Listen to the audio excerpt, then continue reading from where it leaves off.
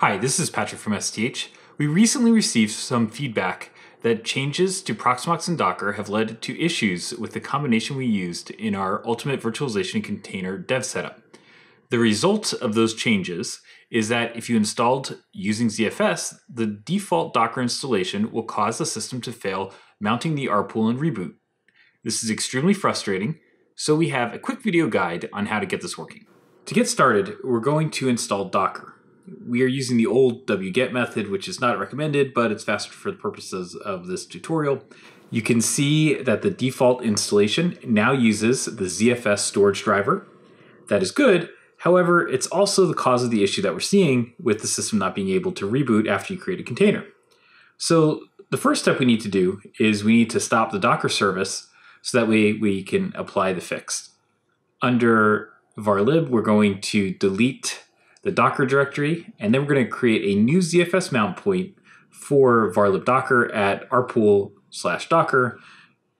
This is done assuming that you only have a ZFS rpool available in the system. If you have another ZFS pool that you want to use for your data, then you should change the rpool/docker to a different location. In fact, if possible, this is exactly what you want to do.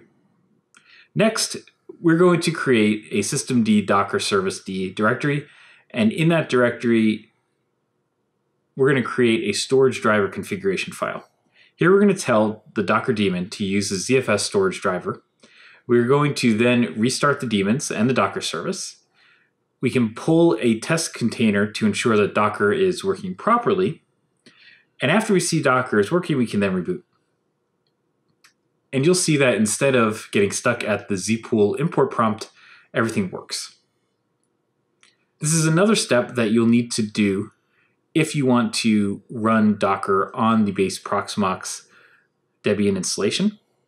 If you're running in a VM, it's not an issue, and you certainly should change the ZFS pool that you're using if you have other storage in the system, but sometimes you only have a drive or two, and so you may have to go and use rpool/docker like we're doing here. Thank you for watching. Take some time to visit the STH main site, check out other videos we have, and subscribe to our YouTube channel.